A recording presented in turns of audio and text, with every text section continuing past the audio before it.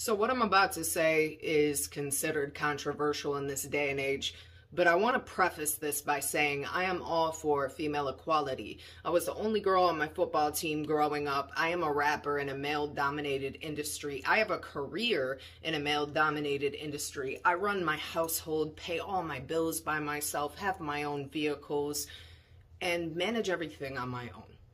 But I also know that God did not design my life to be this way. I was not meant to manage everything on my own. I was not meant to be the nurturer and the disciplinarian of my children. I was not meant to be the provider and also the homemaker. And I'm aware of that. And it's my own decisions that have brought me here.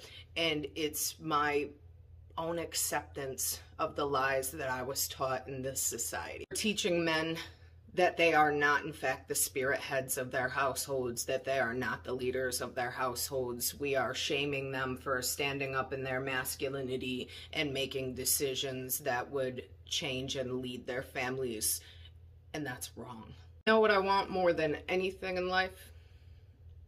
Is to have a man that spiritually leads me and my household. Why? Because I'm in that position, because I have to. And I realized that I was designed to do other things, that I was designed and powerful in other ways.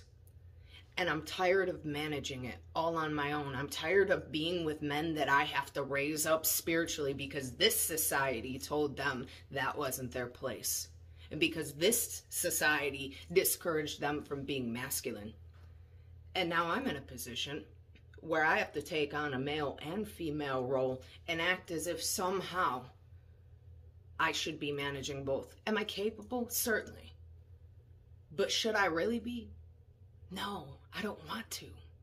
We need to start encouraging men to stand firm in their spiritual positions so we can stand firm in ours. And I feel like if that happened, we would see way less broken families.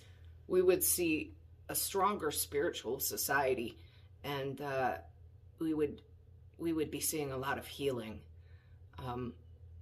I pray that that happens in my life, and if not, so be it. And I'll stand in this position knowing I wasn't designed to be in both positions.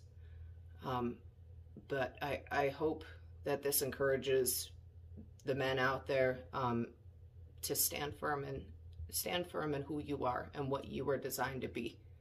You were designed specifically for a specific role and position.